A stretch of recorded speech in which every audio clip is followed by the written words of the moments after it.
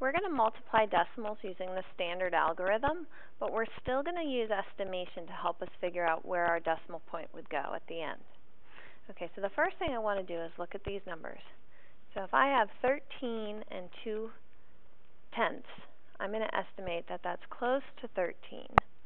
And if I have 9 and 8 tenths, I'm going to say that's close to 10. So in the end, when I do 13 times 10, I know my answer is going to be somewhere close to 130.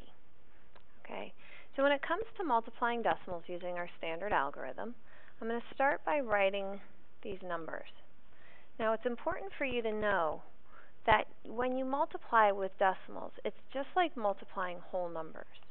Okay, you're going to ignore these decimal points until you get to the very, very end of the problem.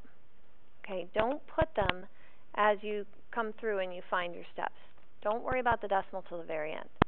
So if I were doing just a straight multiplication problem here, I would do 8 times 2, which is 16. And then 8 times 3 is 24, plus 1 is 25. And then 8 times 1 is 8, plus 2 is 10.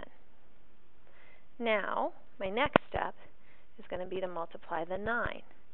Now remember, in multiplication, when you're using your standard algorithm, since this is not the first digit, we need a placeholder here. So now 9 times 2 is 18. Regroup the 1. 9 times 3 is 27, plus 1 is 28. And 9 times 1 is 9, plus 2 is 11. And my last step when I do my multiplication standard algorithm is I'm going to add these up. So 6 plus 0 is 6. 8 and 5 is 13. 8 plus 1 is 9. 1 plus 1 is 2. And 1. Okay? So I've multiplied this whole number out. But I need to think about where my decimal goes now. Unlike addition and subtraction, it doesn't go right in line with the problem. This is where our estimate can help us. I know I need an answer that's close to 130. So what I want to think about is, where can I put my decimal point? If I put it there, that's not close to 130. If I put it here, that's not close to 130. That's just 12. But what if I put my decimal point here? Now I have 129 and 36 hundredths. 129 is close to 130, so that's where my decimal point belongs. Okay? There are 4 things I want you to keep in mind when you multiply decimals. Number 1, you do not line up your decimals. Okay? If you look back here, this problem each had 1 decimal point value. But if we're doing this problem, one of them has 1 place and one has 2 places. We're not going to line them up. You only have to line them up in addition and subtraction. The second thing to keep in mind is that when you multiply, the order doesn't matter. If I do 2 times 3 and get 6, it's the same as doing 3 times 2.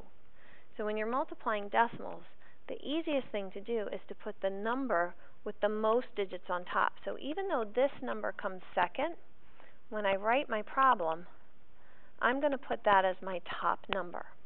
And before I write the second number, I want you to look at this next thing to keep in mind. Do not include extra zeros before or after a number.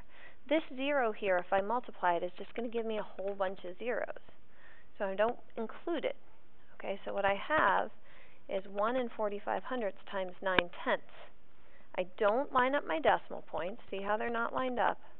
My number with the more digits is on top, and I'm not including any extra zeros. And last but not least, what to keep in mind is we're going to use estimation. So here, if I were going to estimate, 9 tenths is close to 1, and 1 and 45 hundredths is close to 1.5. So my estimate here is going to be that. My answer is going to be close to 1.5.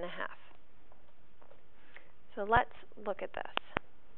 So if I have 9 times 5, I get 45.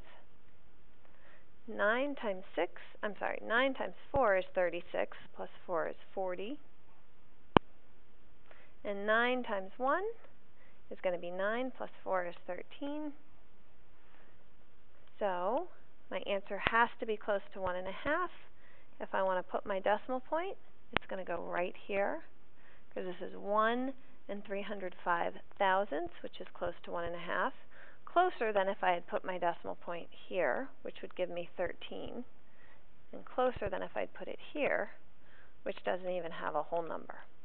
So again, that estimate really helps you figure out where your decimal point should go.